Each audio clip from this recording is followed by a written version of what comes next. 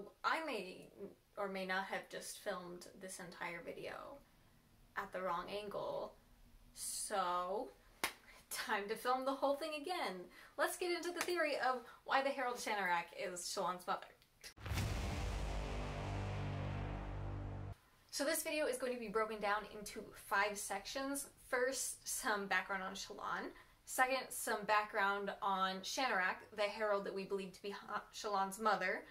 Third, revisiting the night that Shallan killed her mother. 4, the words of Brandon surrounding Shallan and her mother. And 5, the overall wrap-up, what questions does this theory answer in sort of just filling in the gaps. Now, a few things before we start. First off, this video will contain full spoilers for Book 1 all the way up through the prologue to Stormlight Archive 5, which was recently released. So if you have not read all of that, I would skip this video, go read those books and the prologue because it's awesome, and then come back. Second off, just a quick disclaimer, I did not come up with this theory. I do not know who did. I simply discovered the theory and thought it would be fun to go through it with you guys and to sort of break down and explain the theory, because I think there are actually a lot of really great points, and this might be my #1 theory I think will be confirmed eventually later on in the Stormlight Archive series.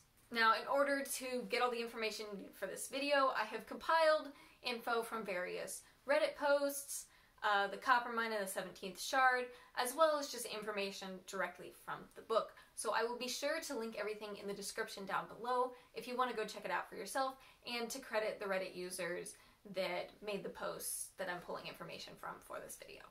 Just some background for Shallan. Shallan had 4 brothers growing up, from oldest to youngest being Helleran, Balat, Jushu, and Wickham. I'm sure I'm pronouncing all of those names wrong. Apologies in advance for any other names that I pronounce wrong in this video. Her father's name was Lyn, and her mother's name is unspecified. When Shallan was very young, she bonded with the cryptic Spren that we now know to be Testament. Unfortunately, after killing her mother in self-defense, Shallan's oaths fell apart, or she did something to break them, or wasn't able to keep them up, and Testament ended up becoming the first Deadeye since the Recreants. Later, Shallan would go on to kill her father, and eventually she would repress all memories of her childhood and just refuse to acknowledge a lot of them before setting out to seek a wardship with Jasnah Kholin after killing her father, because her family's finances were falling apart, and in order to save them, she needed to steal a working soulcaster, which she believed Jasnah had.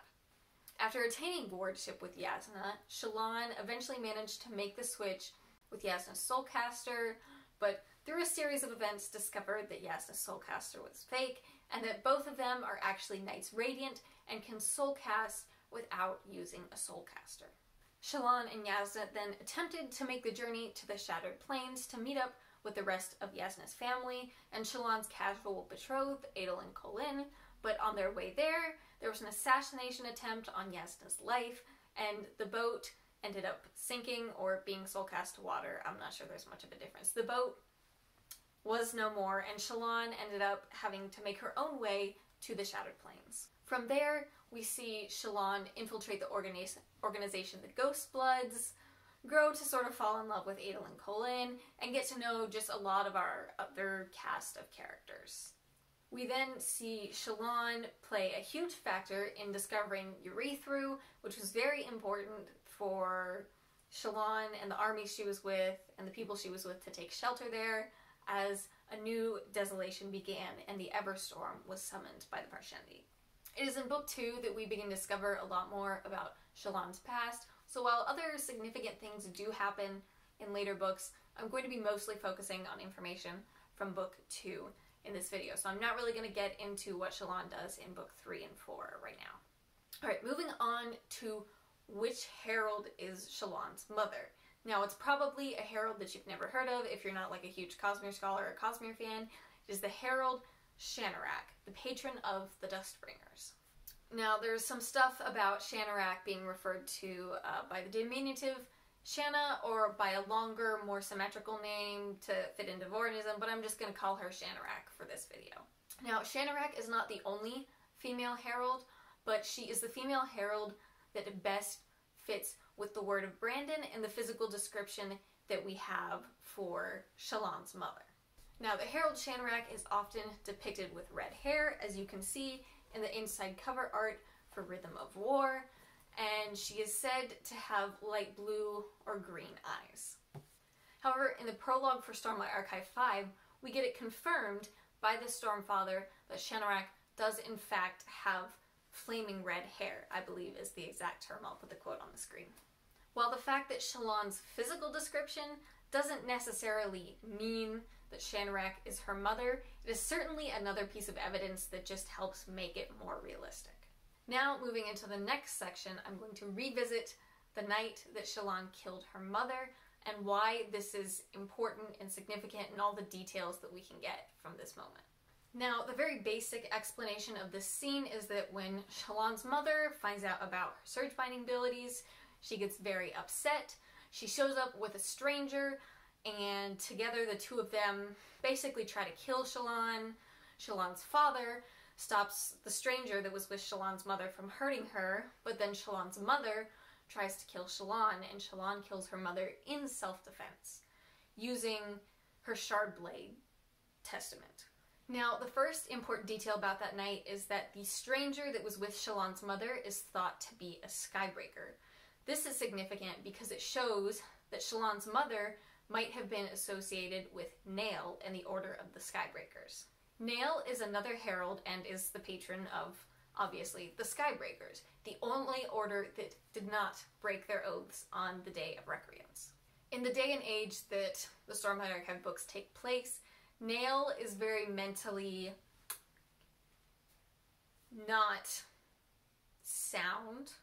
He is known for tracking down surge binders and killing them for their crimes, which can be literally anything that he sees as a crime or thinks is illegal or shouldn't be allowed. This is basically so that he can fit it within his idea of the law, because the Order of the Skybreakers is very dedicated to the law.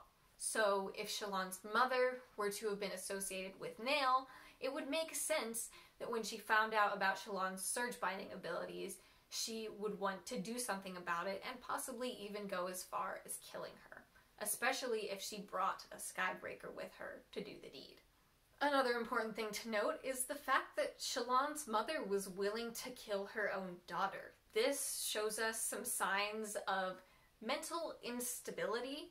The fact that she was willing to not only kill a child, but her own child, and we know that pretty much all of the heralds are quite mentally unstable at this point, due to have been being alive for thousands of years, and for many of those years being tortured on the planet Braze. Lastly, it's an interesting note that Shallan's mother died on, I think it's Tanat 1167, the same week that Gavilar, king of Alethkar, was assassinated.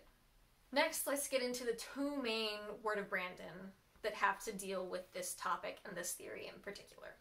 The first Word of Brandon is that the Herald Shanrak is seen on screen by at least one character at least once in the first two books. Now, it would make sense if this one instance was during the flashbacks that Shallan had in Book 2.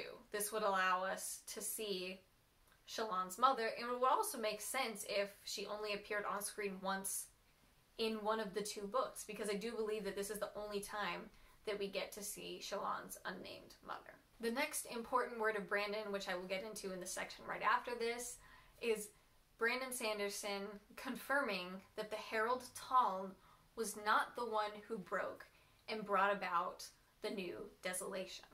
The quote says this: "You will find out, but Taln did not break. You'll find out how it happened, but Taln did not break." This Word of Brandon led many Cosmere fans and scholars to a lot of speculation, and the theory saying that Shanrak is Shallan's mother would actually explain this. And I'll get into that in the next section, which is the overall tying it all together. What questions does this theory answer? So of course, the most obvious question at this point is, if Taln did not break, who did? And the answer would be Shanrak, Shallan's mother. Now, assuming that this theory is correct, when Shallan killed her mother with a shard blade, which we would assume is enough to kill a herald, Shallan's mother, Shannarak, would have been sent to Braze, where she would be tortured along with Talm.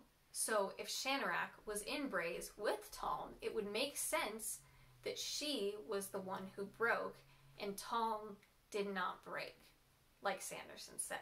The interesting thing about this is that essentially by killing her own mother in self-defense, if this theory does in fact turn out to be true, then it was in fact Shallan who inadvertently brought about a new desolation. Did you say hi?